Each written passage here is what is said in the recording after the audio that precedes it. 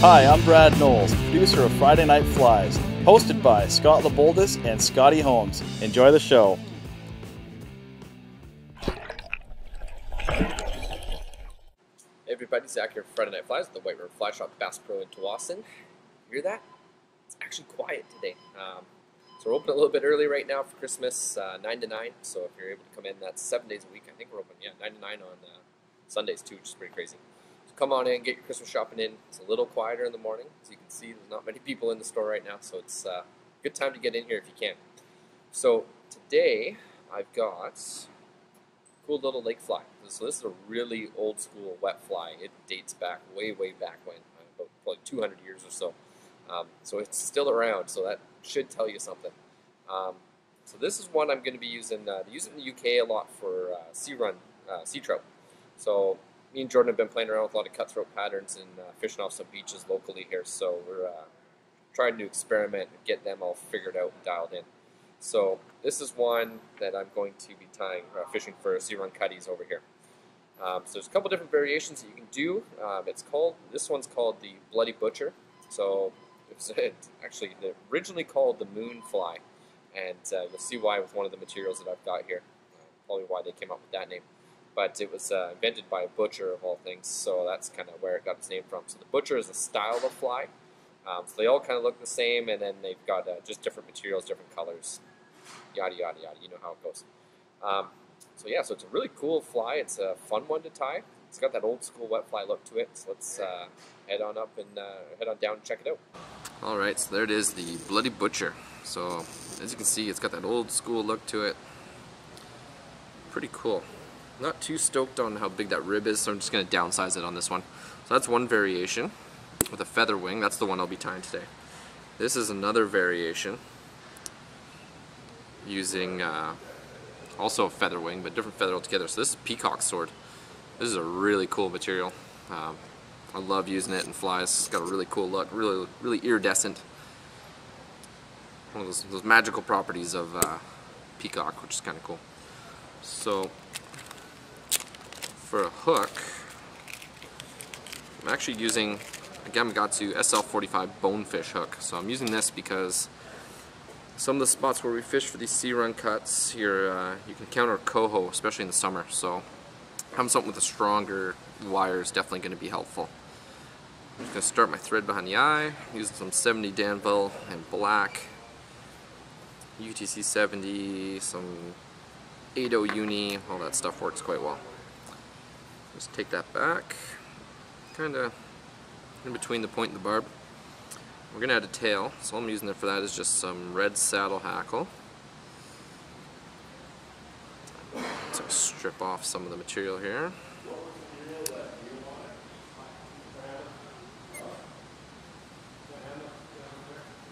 So I'm just going to separate some fibers there. I'm just going to peel that off the stem once I align them all. There we go. Just going to fold it up. There we go. Measure that about the length of the body. I'm just going to tie that in right on top. A couple loose wraps. There we go. Trim that away. Now I'm going to add in my rib. So I've just got some small uni French oval. This just to add a little bit of contrast to the body, a little bit of segmentation. Now for the body, I'm using some Lagerton mini flat braid in gold. This is some awesome material. I've got a few different colors. It's not cheap, but it's extremely durable. And I'm going to tie in as well. Just tie that all in. Take your time. Make sure it's nice and flat and even.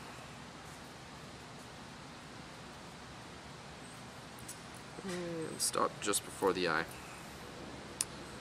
So now I'm just going to wind that tinsel, that flat braid up.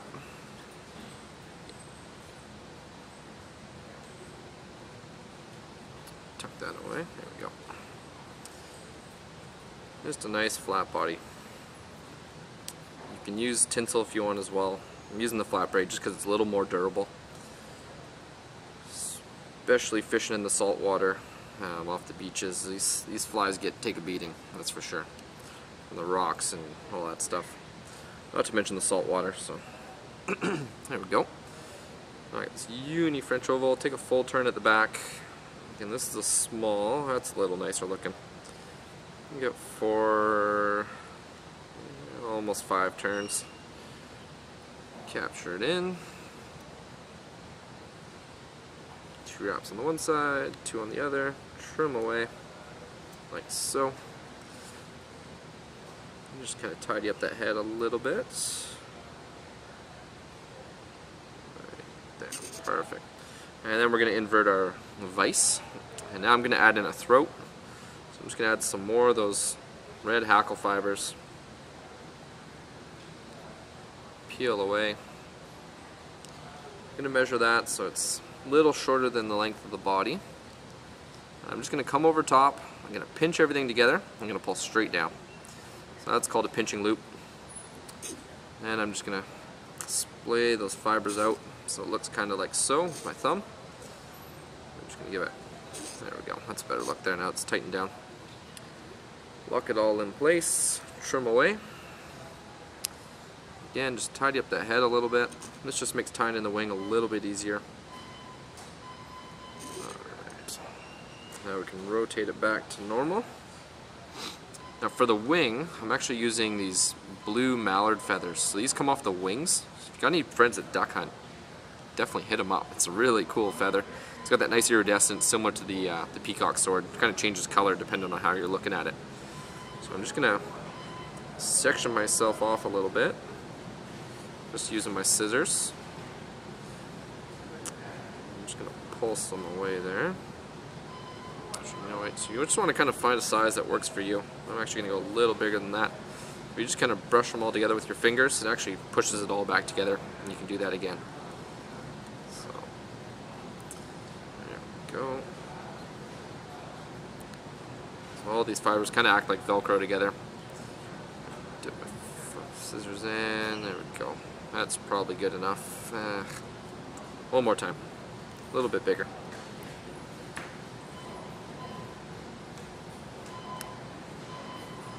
Wings on these old flies are definitely the trickiest part.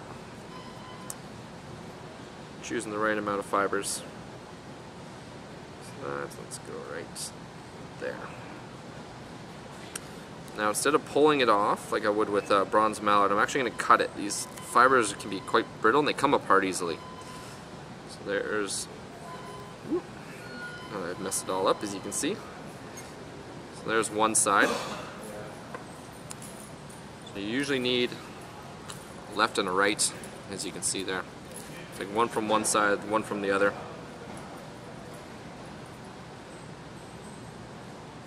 If I were to tie a bunch of these, I would do this stage before, then that way I've got all the pairs set up, ready to go. Just stick my fingers in there. You can take a bodkin too if you want.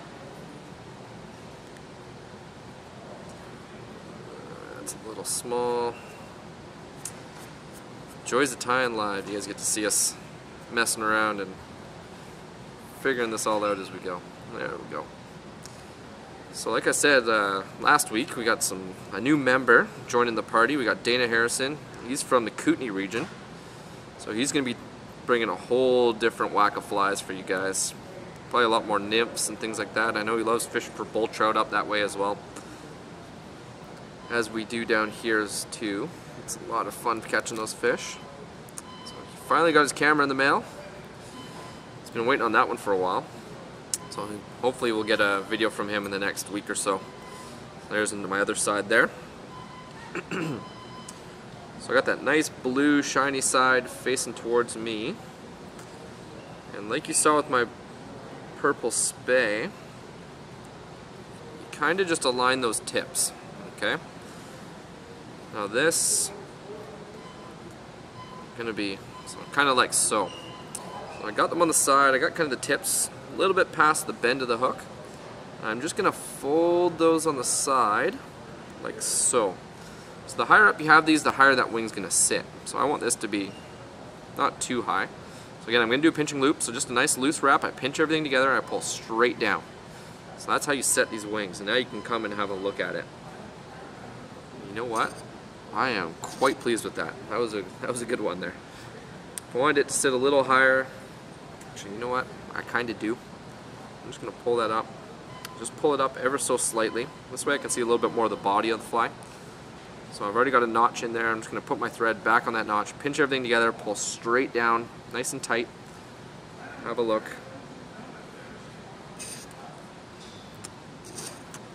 You know what? I'm just going to reposition these one more time. That one wing is not quite sitting how I like it to. Your side anyway. So let's just get one on one side of the hook, one on the other. Just kind of get them sitting how we want. Once again. Alright, one last time. You only get a couple tries at this with these feathers. They'll start to fall apart on you if you're not careful. Just push that how I want. That's alright, that'll fish. As you fish it, it's going to come apart anyway. So now I'm just going to trim that away. Nice and tight. Now we're just going to tidy up that head. So you get a couple shots at setting these wings. Like I said, this fiber can be a little temperamental sometimes. Just going to tidy up that head a little bit. Now we're going to whip finish.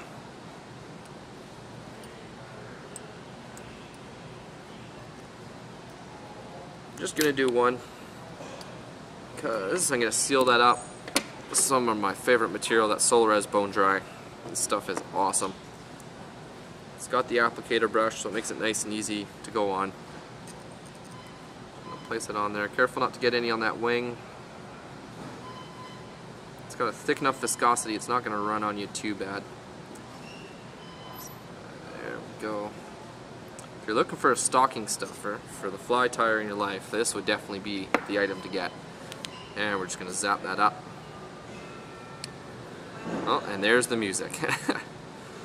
Alright guys, so there you have it. That is the Bloody Butcher. Actually, that wing could be a little better. Like I said, that last one I did that I showed you at the beginning, that's one was sitting perfect. But play around with it, see what you think. Play around with the colors too. You don't have to do a gold body. I think the original was silver. It's a fun fly to tie, and they look pretty cool too. Let's head on up and sign out. There you go, guys. That's the Bloody Butcher. Cool little fly. Looks great. I'm sure it's going to swim well as well. You can also, you don't have to use these just in the ocean for cuts. You can use them as a wet fly, so you can definitely use it in lakes and stuff like that. I'm definitely going to give it a go on my home waters.